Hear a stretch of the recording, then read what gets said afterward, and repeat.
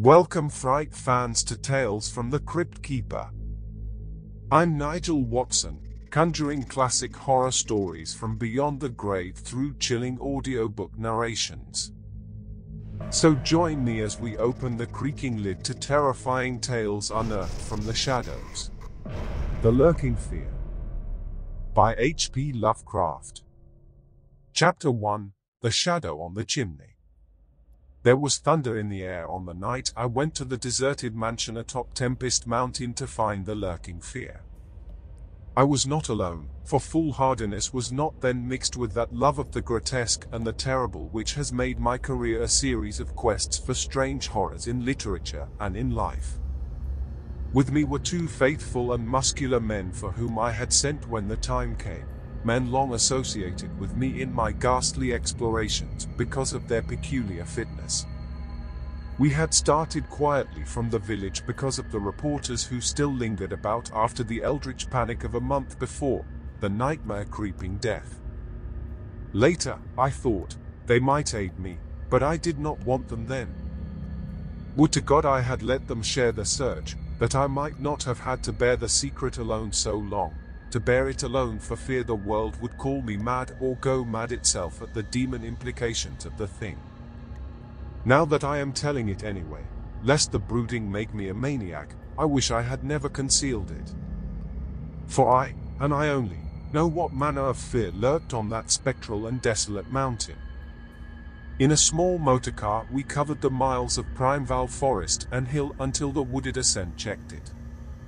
The country bore an aspect more than usually sinister as we viewed it by night and without the accustomed crowds of investigators, so that we were often tempted to use the acetylene headlight despite the attention it might attract.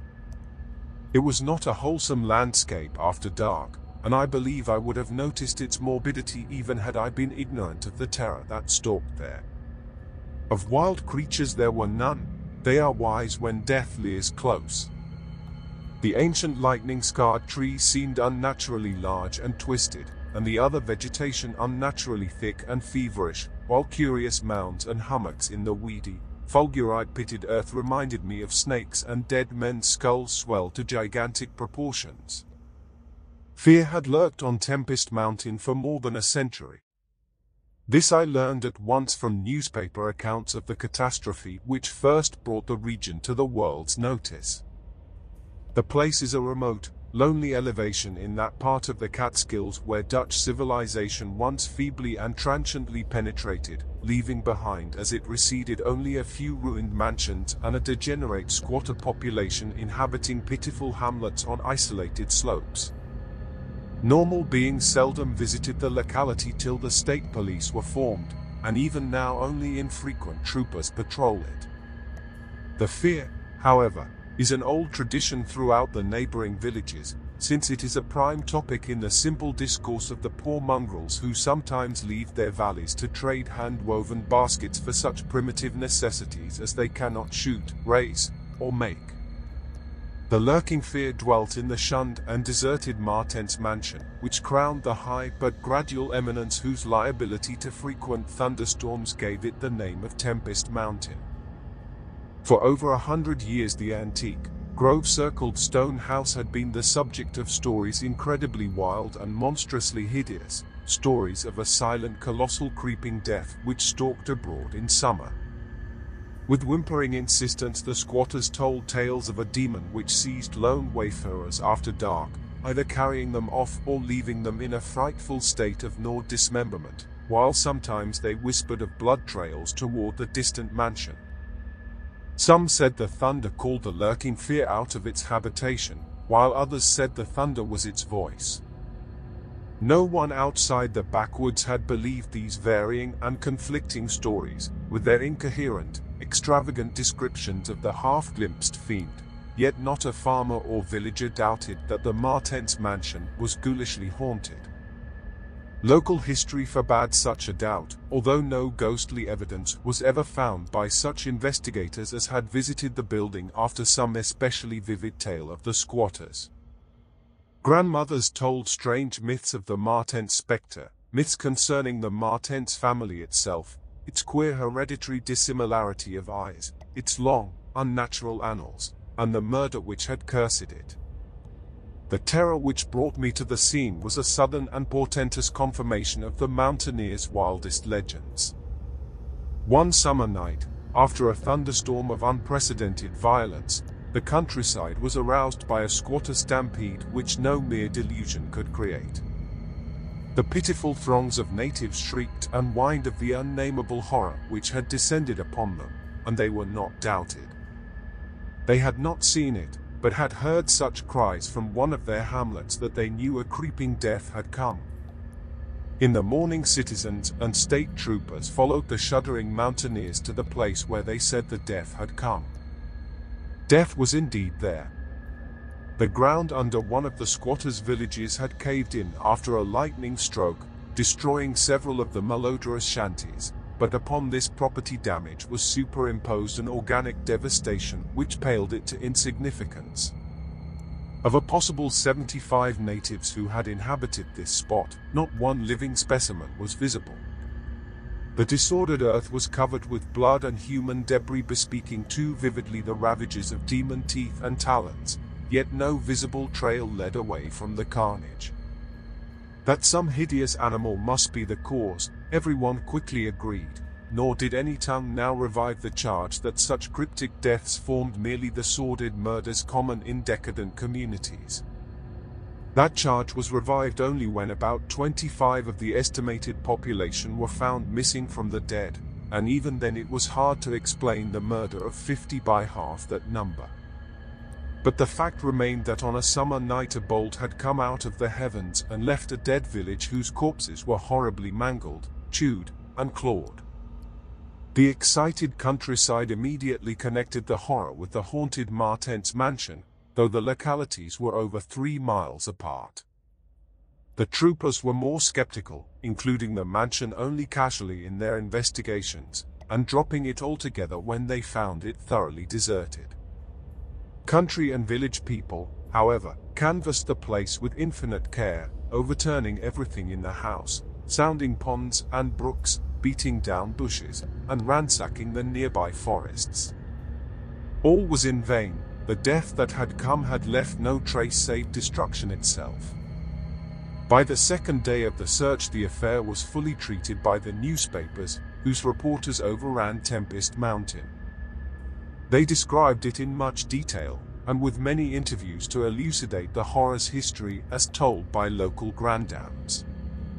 I followed the accounts languidly at first, for I am a connoisseur in horrors, but after a week I detected an atmosphere which stirred me oddly, so that on August 5, 1921, I registered among the reporters who crowded the hotel at Lefferts Corners, nearest village to Tempest Mountain and acknowledged headquarters of the searchers.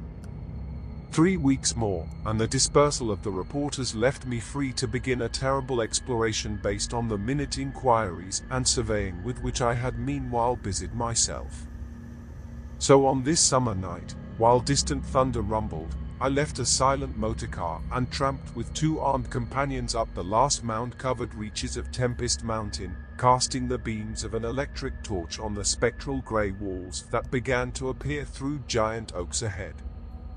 In this morbid night solitude and feeble shifting illumination, the vast box-like pile displayed obscure hints of terror which day could not uncover, yet I did not hesitate, since I had come with fierce resolution to test an idea.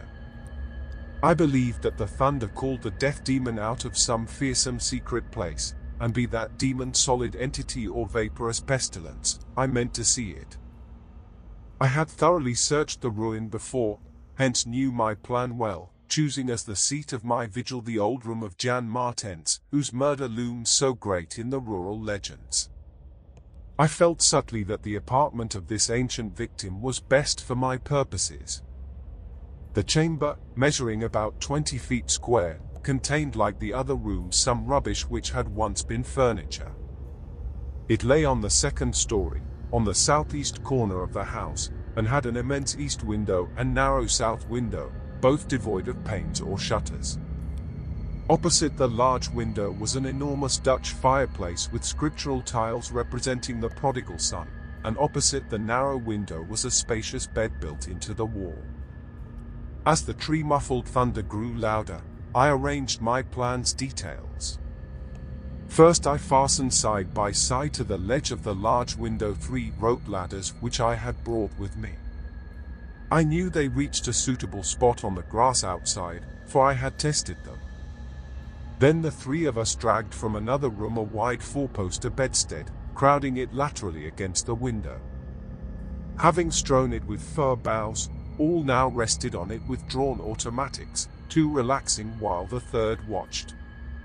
From whatever direction the demon might come, our potential escape was provided. If it came from within the house, we had the window ladders, if from outside, the door and the stairs. We did not think, judging from precedent, that it would pursue us far even at worst. I watched from midnight to 1 o'clock, when in spite of the sinister house, the unprotected window, and the approaching thunder and lightning, I felt singularly drowsy. I was between my 2 companions, George Bennet being toward the window and William Toby toward the fireplace. Bennet was asleep, having apparently felt the same anomalous drowsiness which affected me, so I designated Toby for the next watch, although even he was nodding. It is curious how intently I had been watching that fireplace. The increasing thunder must have affected my dreams, for in the brief time I slept there came to me apocalyptic visions. Once I partly awaked, probably because the sleeper toward the window had restlessly flung an arm across my chest. I was not sufficiently awake to see whether Toby was attending to his duties as sentinel, but felt a distinct anxiety on that score. Never before had the presence of evil so poignantly oppressed me. Later I must have dropped asleep again, for it was out of a phantasmal chaos that my mind leaped when the night grew hideous with shrieks beyond anything in my former experience or imagination. In that shrieking the inmost soul of human fear and agony clawed hopelessly and insanely at the ebony gates of oblivion. I awoke to red madness and the mockery of diabolism, as farther and farther down inconceivable vistas that phobic and crystalline anguish retreated and reverberated. There was no light, but I knew from the empty space at my right that Toby was gone, God alone knew whither.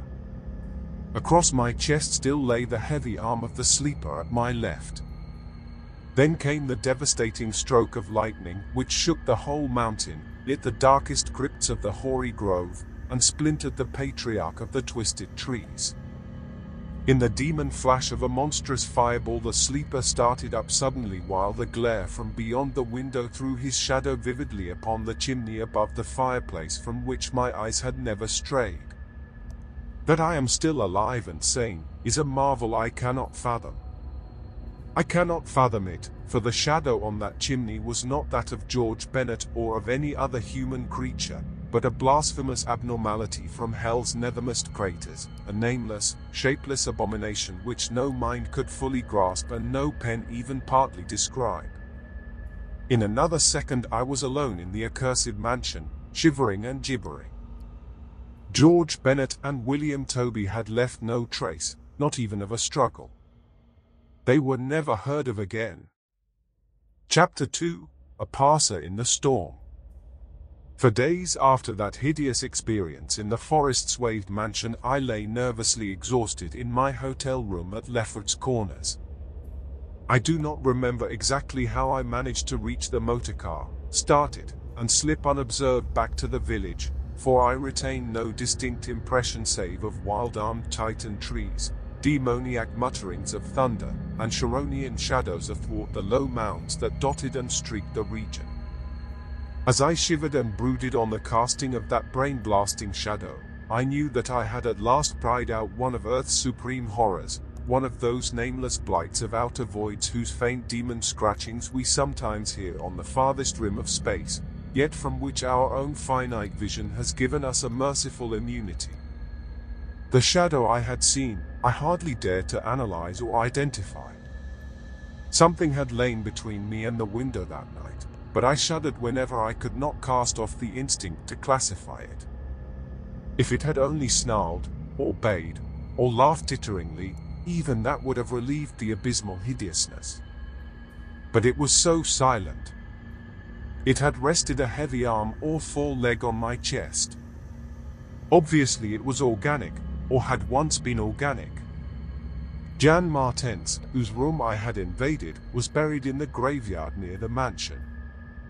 I must find Bennett and Toby. If they lived, why had it picked them, and left me for the last? Drowsiness is so stifling, and dreams are so horrible. In a short time I realized that I must tell my story to someone or break down completely. I had already decided not to abandon the quest for the lurking fear, for in my rash ignorance it seemed to me that uncertainty was worse than enlightenment, however terrible the latter might prove to be. Accordingly I resolved in my mind the best course to pursue, whom to select for my confidences, and how to track down the thing which had obliterated 2 men and cast a nightmare shadow. My chief acquaintances at Lefferts Corners had been the affable reporters, of whom several still remained to collect final echoes of the tragedy. It was from these that I determined to choose a colleague, and the more I reflected the more my preference inclined toward one Arthur Monroe, a dark, lean man of about 35, whose education, taste, intelligence, and temperament all seemed to mark him as one not bound to conventional ideas and experiences. On an afternoon in early September, Arthur Monroe listened to my story. I saw from the beginning that he was both interested and sympathetic, and when I had finished he analyzed and discussed the thing with the greatest shrewdness and judgment. His advice, moreover, was eminently practical, for he recommended a postponement of operations at the Martense mansion until we might become fortified with more detailed historical and geographical data. On his initiative we combed the countryside for information regarding the terrible Martense family, and discovered a man who possessed a marvelously illuminating ancestral diary. We also talked at length with such of the mountain mongrels as had not fled from the terror and confusion to remoter slopes, and arranged to precede our culminating task, the exhaustive and definitive examination of the mansion in the light of its detailed history, with an equally exhaustive and definitive examination of spots associated with the various tragedies of squatter legend. The results of this examination were not at first very enlightening, though our tabulation of them seemed to reveal a fairly significant trend, namely, that the number of reported horrors was by far the greatest in areas either comparatively near the avoided house or connected with it by stretches of the morbidly overnourished forest. There were, it is true, exceptions. Indeed, the horror which had caught the world's ear had happened in a treeless space remote alike from the mansion and from any connecting woods. As to the nature and appearance of the lurking fear, nothing could be gained from the scared and witless shanty dwellers. In the same breath they called it a snake and a giant, a thunder devil and a bat, a vulture and a walking tree. We did, however, deem ourselves justified in assuming that it was a living organism highly susceptible to electrical storms, and although certain of the stories suggested wings, we believed that its aversion for open spaces made land locomotion a more probable theory. The only thing really incompatible with the latter view was the rapidity with which the creature must have traveled in order to perform all the deeds attributed to it. When we came to know the squatters better, we found them curiously likable in many ways. Simple animals they were, gently descending the evolutionary scale because of their unfortunate ancestry and stultifying isolation. They feared outsiders, but slowly grew accustomed to us, finally helping vastly when we beat down all the thickets and tore out all the partitions of the mansion in our search for the lurking fear. When we asked them to help us find Bennett and Toby, they were truly distressed, for they wanted to help us, yet knew that these victims had gone as wholly out of the world as their own missing people. That great numbers of them had actually been killed and removed, just as the wild animals had long been exterminated, we were of course thoroughly convinced, and we waited apprehensively for further tragedies to occur.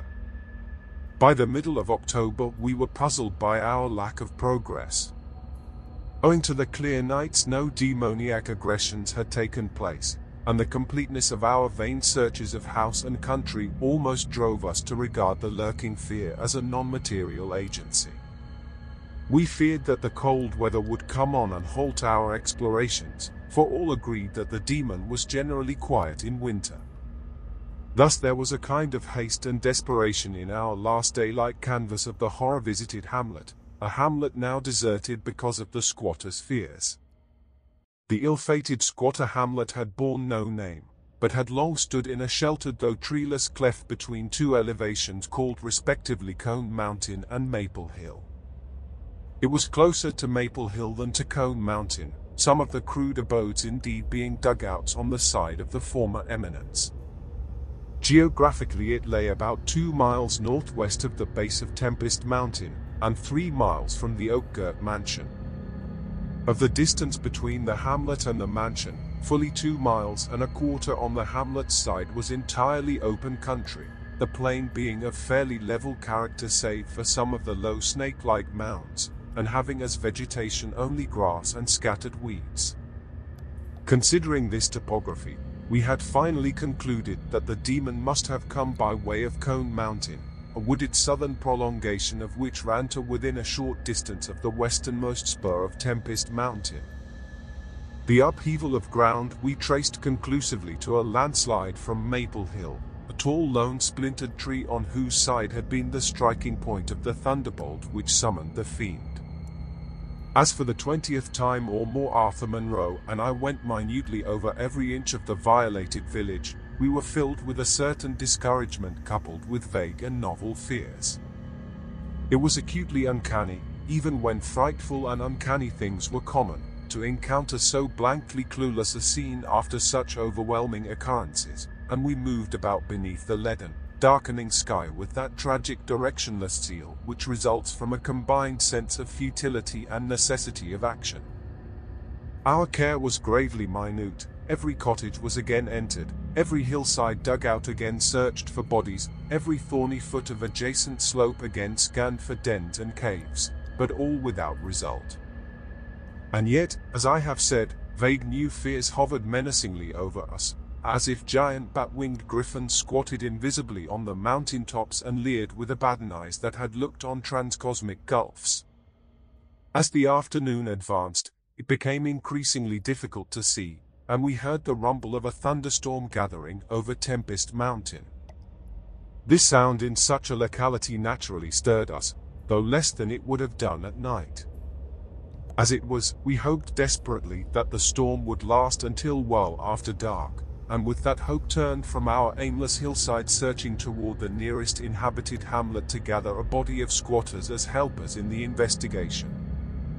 Timid as they were, a few of the younger men were sufficiently inspired by our protective leadership to promise such help.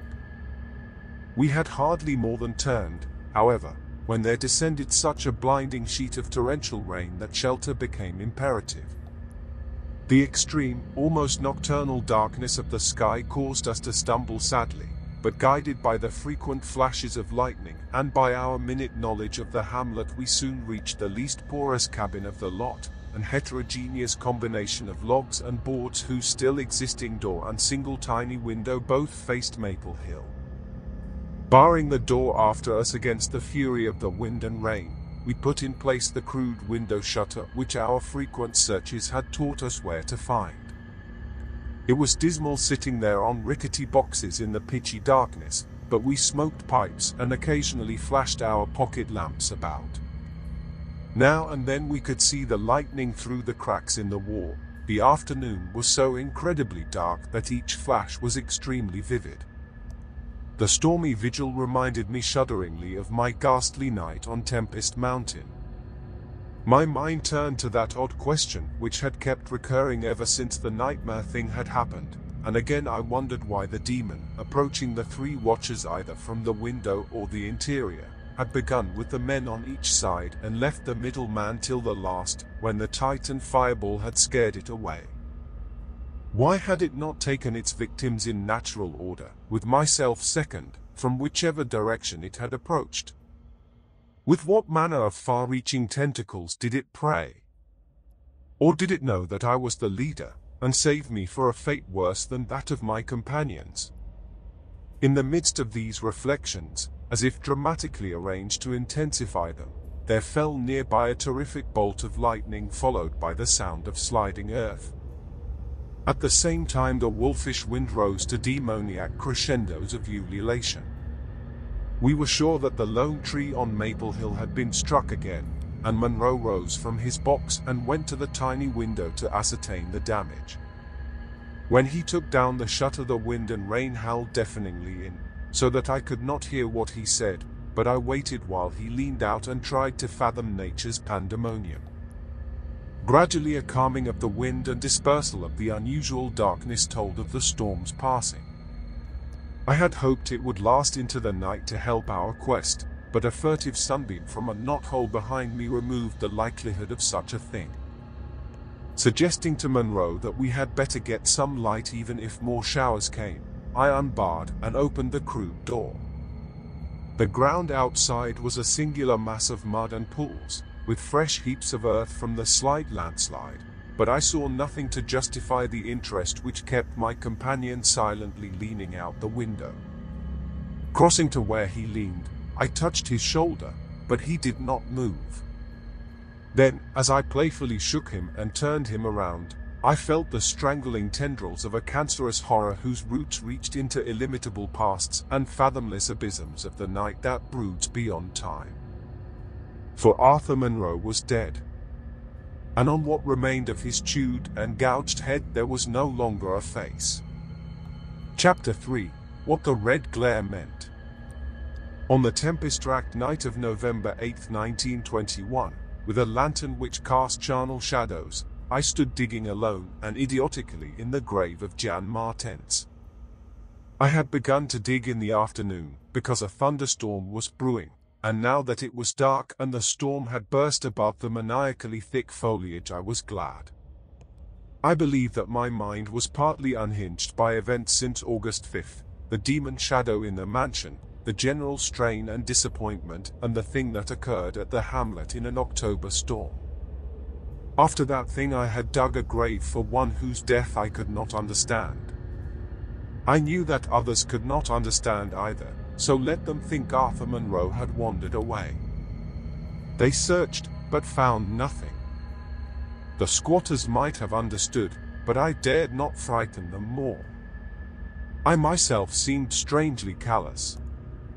That shock at the mansion had done something to my brain, and I could think only of the quest for a horror now grown to cataclysmic stature in my imagination, a quest which the fate of Arthur Monroe made me vow to keep silent and solitary. The scene of my excavations would alone have been enough to unnerve any ordinary man. Baleful primal trees of unholy size, age, and grotesqueness leered above me like the pillars of some hellish druidic temple, muffling the thunder, hushing the clawing wind, and admitting but little rain. Beyond the scarred trunks in the background, illumined by faint flashes of filtered lightning, rose the damp ivied stones of the deserted mansion, while somewhat nearer was the abandoned Dutch garden whose walks and beds were polluted by a white, fungus, fetid, overnourished vegetation that never saw full daylight. And nearest of all was the graveyard, where deformed trees tossed insane branches as their roots displaced unhallowed slabs and sucked venom from what lay below. Now and then, beneath the brown pall of leaves that rotted and festered in the antediluvian forest darkness, I could trace the sinister outlines of some of those low mounds which characterized the lightning-pierced region. History had led me to this archaic grave. History, indeed, was all I had after everything else ended in mocking Satanism. I now believed that the lurking fear was no material thing, but a wolf-fanged ghost that rode the midnight lightning.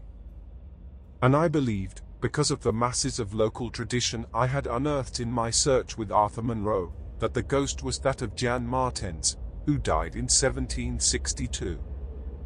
That is why I was digging idiotically in his grave. The Martense mansion was built in 1670 by Gerrit Martense, a wealthy New Amsterdam merchant who disliked the changing order under British rule, and had constructed this magnificent domicile on a remote woodland summit whose untrodden solitude and unusual scenery pleased him. The only substantial disappointment encountered in this site was that which concerned the prevalence of violent thunderstorms in summer. When selecting the hill and building his mansion, Mynheer Martense had laid these frequent natural outbursts to some peculiarity of the year, but in time he perceived that the locality was especially liable to such phenomena.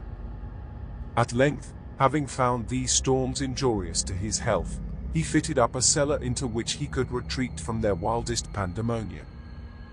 Of Gerrit Martense's descendants less is known than of himself, since they were all reared in hatred of the English civilization, and trained to shun such of the colonists as accepted it. Their life was exceedingly secluded, and people declared that their isolation had made them heavy of speech and comprehension. In appearance all were marked by a peculiar inherited dissimilarity of eyes, one generally being blue and the other brown. Their social contacts grew fewer and fewer, till at last they took to intermarrying with the numerous menial class about the estate. Many of the crowded family degenerated, moved across the valley, and merged with a mongrel population which was later to produce the pitiful squatters.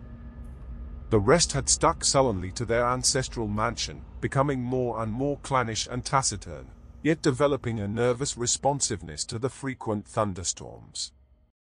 Most of this information reached the outside world through young Jan Martense, who from some kind of restlessness joined the colonial army when news of the Albany Convention reached Tempest Mountain. He was the first of Gerrit's descendants to see much of the world, and when he returned in 1760 after 6 years of campaigning, he was hated as an outsider by his father, uncles, and brothers, in spite of his dissimilar Martense eyes. No longer could he share the peculiarities and prejudices of the Martenses, while the very mountain thunderstorms failed to intoxicate him as they had before. Instead, his surroundings depressed him, and he frequently wrote to a friend in Albany of plans to leave the paternal roof. In the spring of 1763, Jonathan Gifford, the Albany friend of Jan Martense, became worried by his correspondent's silence, especially in view of the conditions and quarrels at the Martense mansion. Determined to visit Jan in person, he went into the mountains on horseback. His diary states that he reached Tempest Mountain on September 20th, finding the mansion in great decrepitude. The sullen, odd-eyed Martenses, whose unclean animal aspect shocked him, told him in broken gutturals that Jan was dead. He had, they insisted, been struck by lightning the autumn before, and now lay buried behind the neglected sunken gardens. They showed the visitor the grave, barren and devoid of markers. Something in the Martenses' manner gave Gifford a feeling of repulsion and suspicion, and a week later he returned with spade and mattock to explore the sepulchral spot. He found what he expected, a skull crushed cruelly as if by savage blows, so returning to Albany he openly charged the Martenses with the murder of their kinsman. Legal evidence was lacking, but the story spread rapidly round the countryside, and from that time the Martenses were ostracized by the world. No one would deal with them, and their distant manor was shunned as an accursed place. Somehow they managed to live on independently by the products of their estate, for occasional lights glimpsed from faraway hills attested their continued presence. These lights were seen as late as 1810, but toward the last they became very infrequent. Meanwhile there grew up about the mansion and the mountain a body of diabolic legendre.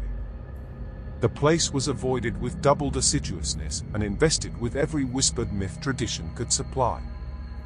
It remained unvisited till 1816, when the continued absence of lights was noticed by the squatters. At that time a party made investigations, finding the house deserted and partly in ruins. There were no skeletons about, so that departure rather than death was inferred. The clan seemed to have left several years before, and improvised penthouses showed how numerous it had grown prior to its migration. Its cultural level had fallen very low, as proved by decaying furniture and scattered silverware which must have been long abandoned when its owners left. But though the dreaded Martenses were gone, the fear of the haunted house continued, and grew very acute when new and strange stories arose among the mountain decadents. There it stood, deserted, feared, and linked with the vengeful ghost of Jan Martense. There it still stood on the night I dug in Jan Martense's grave. I have described my protracted digging as idiotic, and such it indeed was in object and method. The coffin of Jan Martense had soon been unearthed. It now held only dust and nitre, but in my fury to exhume his ghost I delved irrationally and clumsily down beneath where he had lain. God knows what I expected to find. I only felt that I was digging in the grave of a man whose ghost stalked by night. It is impossible to say what monstrous depth I had attained when my spade, and soon my feet, broke through the ground beneath. The event, under the circumstances, was tremendous, for in the existence of a subterranean space here, my mad theories had terrible confirmation. My slight fall had extinguished the lantern, but I produced an electric pocket lamp and viewed the small horizontal tunnel which led away indefinitely in both directions. It was amply large enough for a man to wriggle through, and though no sane person would have tried it at that time, I forgot danger, reason, and cleanliness in my single-minded fever to unearth the lurking fear. Choosing the direction toward the house, I scrambled recklessly into the narrow burrow, squirming ahead blindly and rapidly, and flashing but seldom the lamp I kept before me. What language can describe the spectacle of a man lost in infinitely abysmal earth, pouring, twisting, wheezing, scrambling madly through sunken convolutions of immemorial blackness without an idea of time, safety, direction, or definite object? There is something hideous in it, but that is what I did. I did it for so long that life faded to a far memory, and I became one with the moles and grubs of night depths. Indeed, it was only by accident that after interminable writhings I jarred my forgotten electric lamp alight, so that it shone eerily along the burrow of caked loam that stretched and curved ahead. I had been scrambling in this way for some time, so that my battery had burned very low, when the passage suddenly inclined sharply upward, altering my mode of progress. And as I raised my glance, it was without preparation that I saw glistening in the distance two demoniac reflections of my expiring lamp, two reflections glowing with a baneful and unmistakable effulgence, and provoking maddeningly nebulous memories. I stopped automatically, though lacking the brain to retreat. The eyes approached, yet of the thing that bore them I could distinguish only a claw. But what a claw! Then far overhead I heard a faint crashing which I recognized. It was the wild thunder of the mountain, raised to hysteric fury. I must have been crawling upward for some time, so that the surface was now quite near. And as the muffled thunder clattered, those eyes still stared with vacuous viciousness. Thank God I did not then know what it was, else I should have died. But I was saved by the very thunder that had summoned it, for after a hideous wait there burst from the unseen outside sky one of those frequent mountainward bolts whose aftermath I had noticed here and there as gashes of disturbed earth and fulgurites of various sizes. With cyclopean rage it tore through the soil above that damnable pit, blinding and deafening me, yet not wholly reducing me to a coma. In the chaos of sliding, shifting earth I clawed and floundered helplessly till the rain on my head steadied me and I saw that I had come to the surface in a familiar spot, a steep unforested place on the southwest slope of the mountain. Recurrent sheet lightnings illumined the tumbled ground and the remains of the curious low hummock which had stretched down from the wooded higher slope, but there was nothing in the chaos to show my place of egress from the lethal catacomb. My brain was as great a chaos as the earth, and as a distant red glare burst on the landscape from the south I hardly realized the horror I had been through. But when 2 days later the squatters told me what the red glare meant, I felt more horror than that which the mold burrow and the claw and eyes had given, more horror because of the overwhelming implications. In a hamlet 20 miles away, an orgy of fear had followed the bolt which brought me above ground, and a nameless thing had dropped from an overhanging tree into a weak-roofed cabin. It had done a deed, but the squatters had fired the cabin in frenzy before it could escape. It had been doing that deed at the very moment the earth caved in on the thing with the claw and eyes. Chapter 4: The Horror in the Eyes. There can be nothing normal in the mind of one who, knowing what I knew of the horrors of Tempest Mountain, would seek alone for the fear that lurked there. That at least 2 of the fear's embodiments were destroyed, formed but a slight guarantee of mental and physical safety in this acron of multiform diabolism. Yet I continued my quest with even greater zeal as events and revelations became more monstrous. When, 2 days after my frightful crawl through that crypt of the eyes and claw, I learned that a thing had malignly hovered 20 miles away at the same instant the eyes were glaring at me, I experienced virtual convulsions of fright. But that fright was so mixed with wonder and alluring grotesqueness that it was almost a pleasant sensation. Sometimes, in the throes of a nightmare when unseen powers will won over the roofs of strange dead cities toward the grinning chasm of Nis, it is a relief and even a delight to shriek wildly and throw oneself voluntarily along with the hideous vortex of dream doom into whatever bottomless gulf may yawn. And so it was with the waking nightmare of Tempest Mountain. The discovery that 2 monsters had haunted the spot gave me ultimately a mad craving to plunge into the very earth of the accursed region, and with bare hands dig out the death that leered from every inch of the poisonous soil. As soon as possible I visited the grave of Jan Martense and dug vainly where I had dug before. Some extensive cave-in had obliterated all trace of the underground passage, while the rain had washed so much earth back into the excavation that I could not tell how deeply I had dug that other day. I likewise made a difficult trip to the distant hamlet where the death creature had been burnt, and was little repaid for my trouble. In the ashes of the fateful cabin I found several bones, but apparently none of the monsters.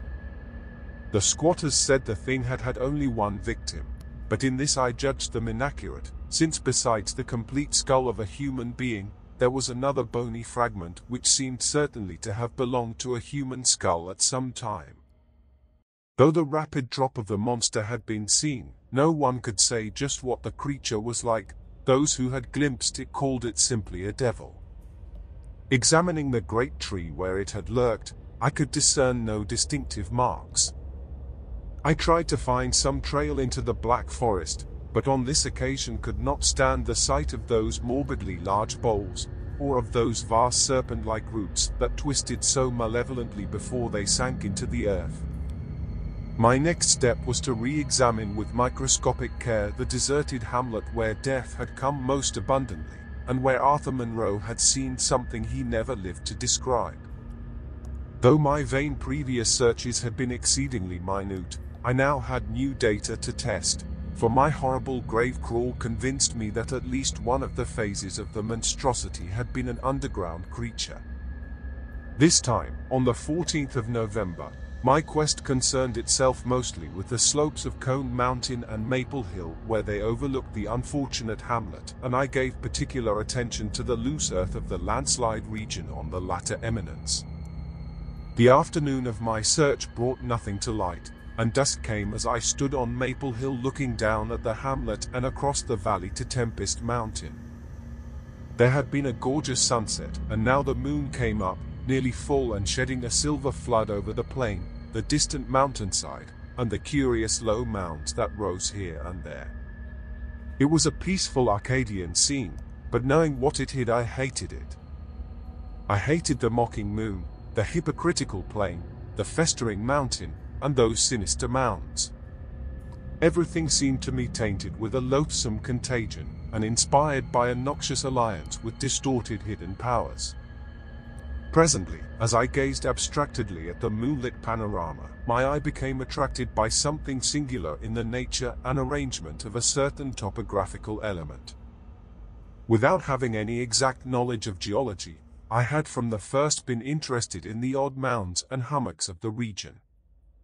I had noticed that they were pretty widely distributed around Tempest Mountain, though less numerous on the plain than near the hilltop itself, where prehistoric glaciation had doubtless found feebler opposition to its striking and fantastic caprices. Now, in the light of that low moon which cast long weird shadows, it struck me forcibly that the various points and lines of the mound system had a peculiar relation to the summit of Tempest Mountain. That summit was undeniably a center from which the lines or rows of points radiated indefinitely and irregularly, as if the unwholesome Martense mansion had thrown visible tentacles of terror. The idea of such tentacles gave me an unexplained thrill, and I stopped to analyze my reason for believing these mounds glacial phenomena. The more I analyzed, the less I believed, and against my newly opened mind there began to beat grotesque and horrible analogies based on superficial aspects and upon my experience beneath the earth. Before I knew it, I was uttering frenzied and disjointed words to myself. My God! Molehills of a damp place must be honeycombed. How many? That night at the mansion, they took Bennett and Toby first, on each side of us. Then I was digging frantically into the mound which had stretched nearest me, digging desperately, shiveringly, but almost jubilantly, digging and at last shrieking aloud with some unplaced emotion as I came upon a tunnel or burrow just like the one through which I had crawled on that other demoniac night. After that I recall running, spade in hand, hideous run across moonlit, mound-marked meadows and through diseased, precipitous abysses of haunted hillside forest, leaping, screaming, panting, bounding toward the terrible Martense mansion. I recall digging unreasoningly in all parts of the briar-choked cellar, digging to find the core and center of that malignant universe of mounds. And then I recall how I laughed when I stumbled on the passageway, the hole at the base of the old chimney, where the thick weeds grew and cast queer shadows in the light of the lone candle I had happened to have with me. What still remained down in that hell-hive, lurking and waiting for the thunder to arouse it, I did not know. 2 had been killed, perhaps that had finished it. But still there remained that burning determination to reach the innermost secret of the fear, which I had once more come to deem definite, material, unorganic. My indecisive speculation whether to explore the passage alone and immediately with my pocket light or to try to assemble a band of squatters for the quest was interrupted after a time by a sudden rush of wind from outside which blew out the candle and left me in stark blackness. The moon no longer shone through the chinks and apertures above me, and with a sense of fateful alarm I heard the sinister and significant rumble of approaching thunder. A confusion of associated ideas possessed my brain, leading me to grope back toward the farthest corner of the cellar. My eyes, however, never turned away from the horrible opening at the base of the chimney, and I began to get glimpses of the crumbling bricks and unhealthy weeds as faint glows of lightning penetrated the woods outside and illumined the chinks in the upper wall. Every second I was consumed with a mixture of fear and curiosity. What would the storm call forth, or was there anything left for it to call? Guided by a lightning flash, I settled myself down behind a dense clump of vegetation, through which I could see the opening without being seen. If heaven is merciful, it will someday efface from my consciousness the sight that I saw, and let me live my last years in peace. I cannot sleep at night now, and have to take opiates when it thunders. The thing came abruptly and unannounced, a demon, rat-like scurrying from pits remote and unimaginable, a hellish panting and stifled grunting, and then from that opening beneath the chimney a burst of multitudinous and leprous life, a loathsome night-spawned flood of organic corruption more devastatingly hideous than the blackest conjurations of mortal madness and morbidity. Seething, stewing, surging, bubbling like serpent slime, it rolled up and out of that yawning hole, spreading like a septic contagion and streaming from the cellar at every point of egress, streaming out to scatter through the accursed midnight forests and strew fear, madness, and death.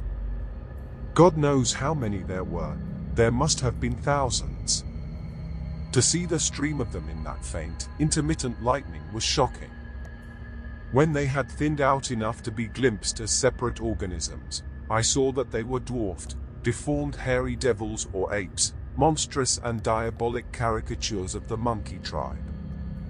They were so hideously silent, there was hardly a squeal when one of the last stragglers turned with the skill of long practice to make a meal in accustomed fashion on a weaker companion.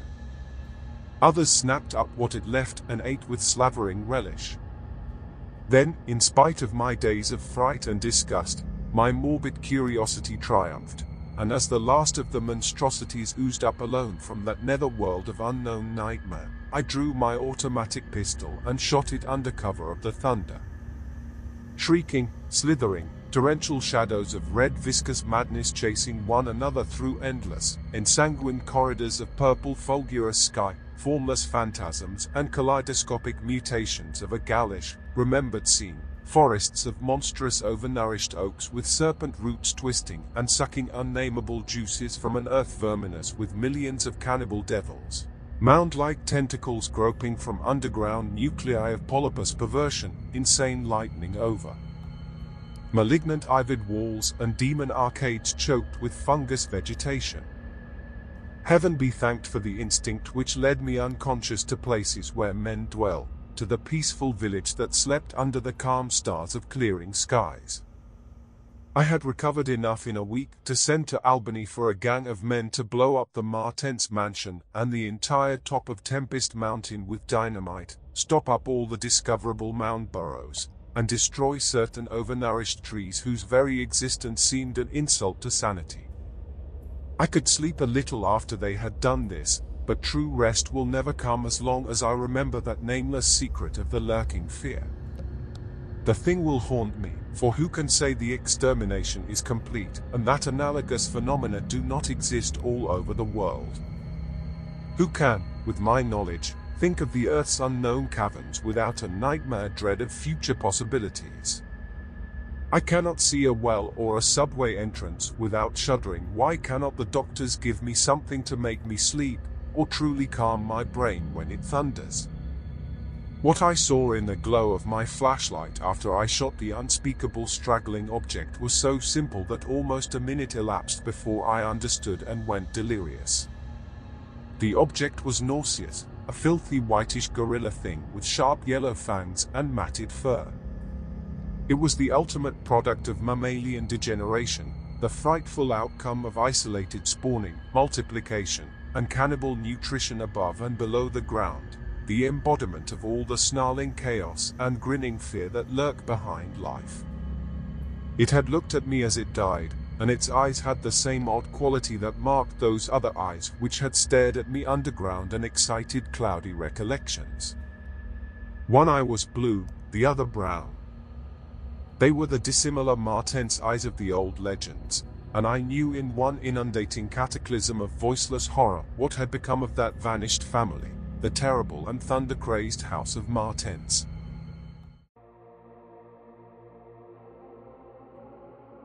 If you enjoyed this chilling audiobook, please follow Tales from the Cryptkeeper on Spotify so you don't miss the next resurrected fright plucked from the dusty pages of forgotten tomes.